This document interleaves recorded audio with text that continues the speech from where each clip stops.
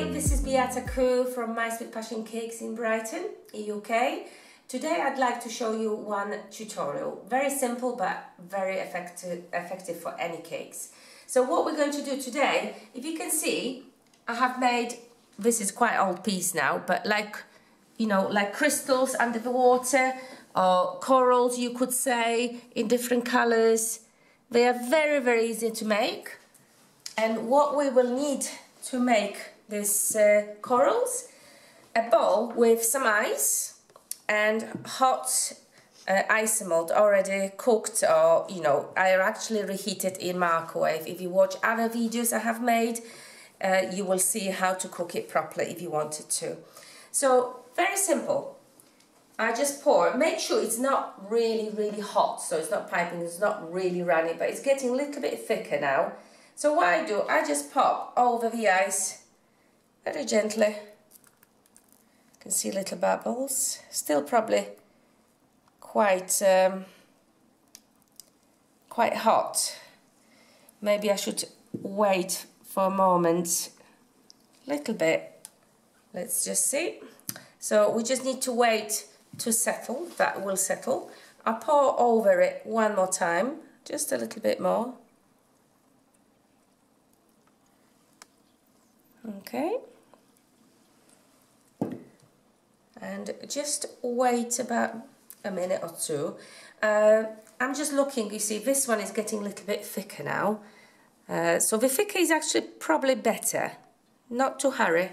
The one rule in Isomalt, you do not ever hurry. I do one more over here, just pour over ice. You can see it's a little bit thicker, it's pouring slowly. That's it. So that will take, honestly, it won't take very long. I am impatient to have the time, but let's see if that's, the first one will start moving. It's still very bendy, it's still moving, so maybe not quite ideal. So you should leave them yourself for a little bit longer. Yeah. Right, I'll leave it. I'll come back to you in about a couple minutes and we have a look how it looks like then. Okay, we are back and it looks, it's quite set already. So what I do, remove the ice. Sometimes the ice gets stuck like this time. That's okay. I pop on the parchment paper, oops, one of them. Sometimes you will have to wait, if for example it's trapped, you have to wait when it melts, it will come out on its own.